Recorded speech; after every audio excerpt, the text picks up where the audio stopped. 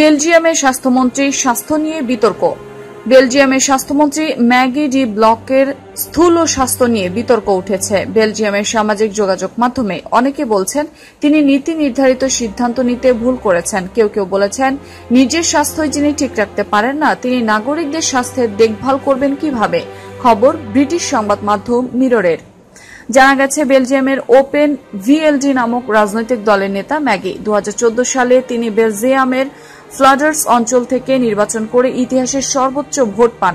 পরের বছর একই আসন থেকে হওয়া নির্বাচনে তিনি বেলজিয়ামের সকল রাজনৈতিক নেতাদের মধ্যে সর্বোচ্চ ভোট পেয়ে দেশের সবচেয়ে জনপ্রিয় রাজনীতিক হন। 2014 সাল থেকে তিনি স্বাস্থ্য এবং সমাজ বিষয়ক মন্ত্রী দায়িত্ব পালন করেছেন। সম্প্রতি তার বিরুদ্ধে সামাজিক মাধ্যম ক্যাম্পেইন শুরু করেছে বেলজিয়ামের কিছু মানুষ।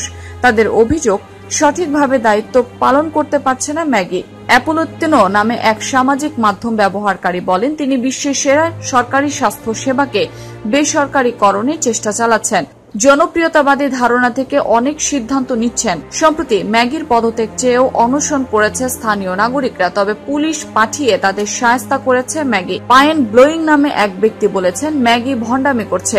আমি বুঝি না তাকে সিরিয়াসলি নেওয়ার কি আছে। তার নিজের ফিগারই স্বাস্থ্যবান নয়, তিনি কিভাবে মানুষের স্বাস্থ্য ঠিক রাখবেন।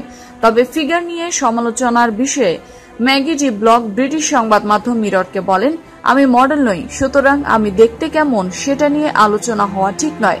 আপনাকে দেখতে হবে ভেতরে কি আছে, প্যাকেজিং নয়।